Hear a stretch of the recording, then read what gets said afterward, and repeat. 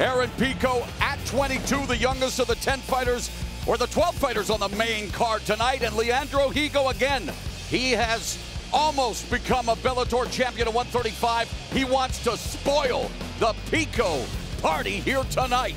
Look at those records, 18-4 for Leandro Higo. He is an outstanding fighter. 3-1 for Aaron Pico.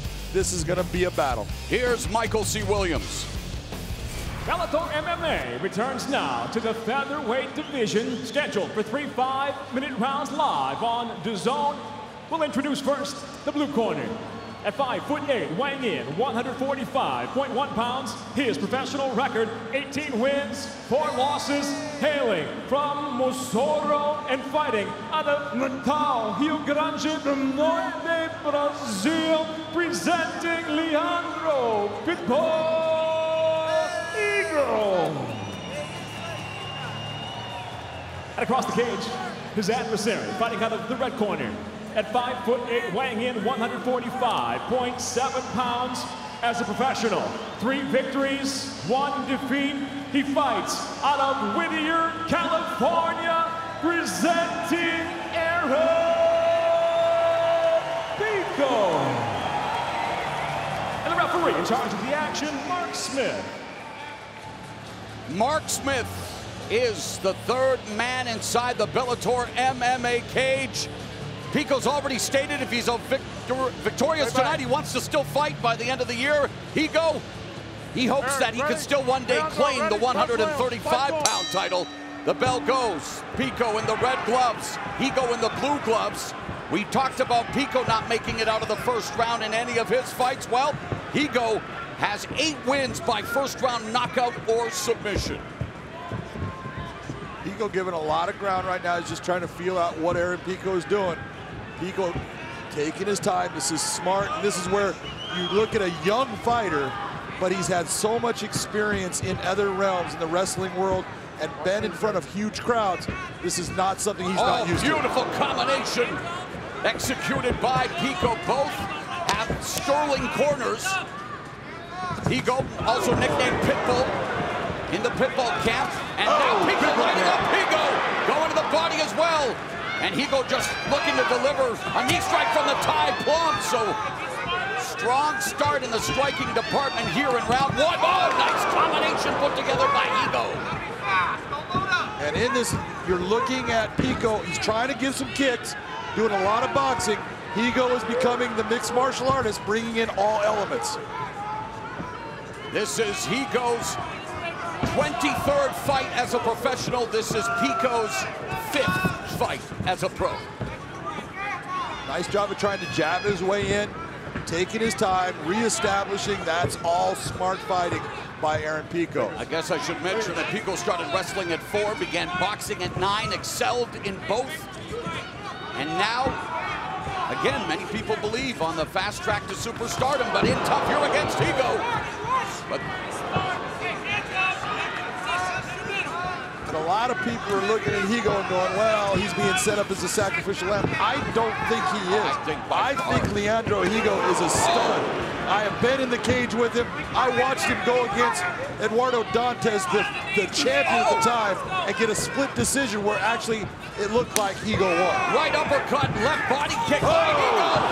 Big shot. Pico tags him with the right hand. Aaron Pico has Higo hurt in round number 1. Higo's looking though, he's smart. He's keeping his eyes on Pico. That shows, you know what, he knows where he's at. And Pico putting it on Higo, and yet Higo responds like a pro and a veteran, but then gets tagged again with that lightning quick 1-2. But you have to be impressed with the composure and maturity of Aaron Pico. Left hook right hand. Down goes He's Higo. done. Hammer fist. Pico all over Leandro Higo. Higo's hurt, he's done. Aaron Pico putting it on Higo. Aaron Pico lighting up Higo. And somehow Higo stays alive. Higo's only been training. He has no idea where he's at. He's getting hit with big shots. Higo has more issues than rappers named Lil, courtesy of Aaron Pico striking. Just a tough man. Aaron Pico tries to do spin. There's nothing there. Elbow strike by Pico. He's just falling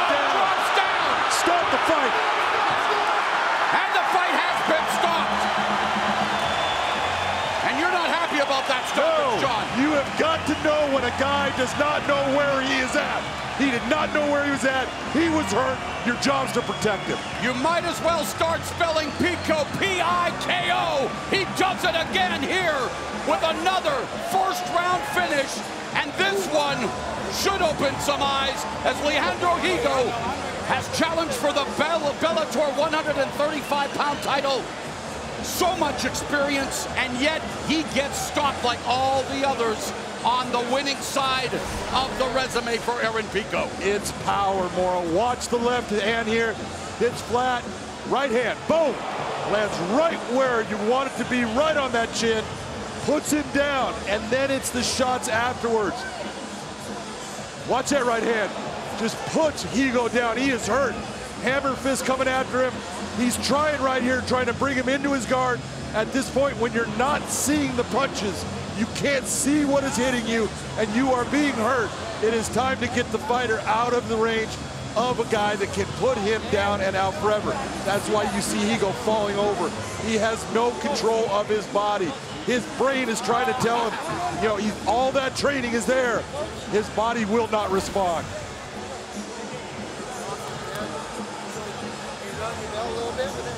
Yeah, but I was good. I just stayed middle. It was good for you too, man, you know? Pico celebrating with Antonio McKee, man who has mentored him, trained him at the body shop, but again, an embarrassment of riches when it comes to those who are helping Aaron Pico on his path in MMA, including the legendary boxing trainer, Freddie Roach. Well, one thing you can't really teach is power. And when you look at the speed of what Aaron Pico brings with that punch and the power that is behind it, it's a hard thing to deal with. You're not going to take him down with a normal takedown.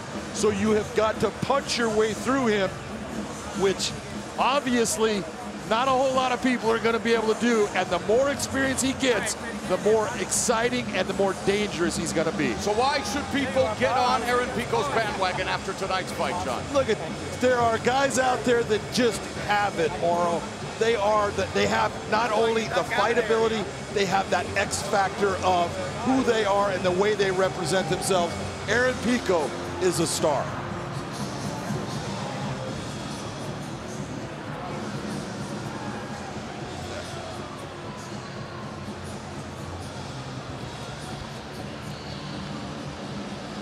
With the official decision, here is Michael C. Williams.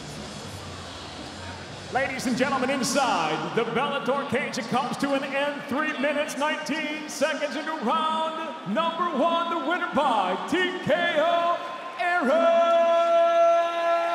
Pico. The Aaron Pico Show delivers another memorable episode here in San Jose. He's standing by with Big John McCarthy. Congratulations, Aaron Pico. You were going up against a guy that had a ton of experience. He was a stud fighter, and you just put him out. How are you feeling right now? Well, I've been saying before the fight that he's never fought a guy on my level, a guy that hits as hard as me, that pushes the pace. I'm not going to get tired. I'm going to go 25 an hour, however long you want me to go. I said it before the fight. People didn't believe me, but it feels good to go out there and do it against a tough guy like Leandro Higo, because he came to fight. That's one thing. The Brazilians come to fight, and I respect that. There is no doubt he came to fight, and in that first round there, he hit you with a couple of big shots. Did they hurt you at all? I just had to regain focus. It wasn't nothing crazy. I just had to regain focus, use my jab, because I knew he was going to start running. And but absolutely, it puts you in check. But hey, you got to just roll with the punches, like they say. Well, I can see that you were trying to open up your game a little bit more than just boxing. You were trying to bring some kicks in there, trying to open up, using a little bit of the knees inside. How do you feel your progression as a mixed martial artist is coming? My progression is going fantastic. Working with the best coaches in the world.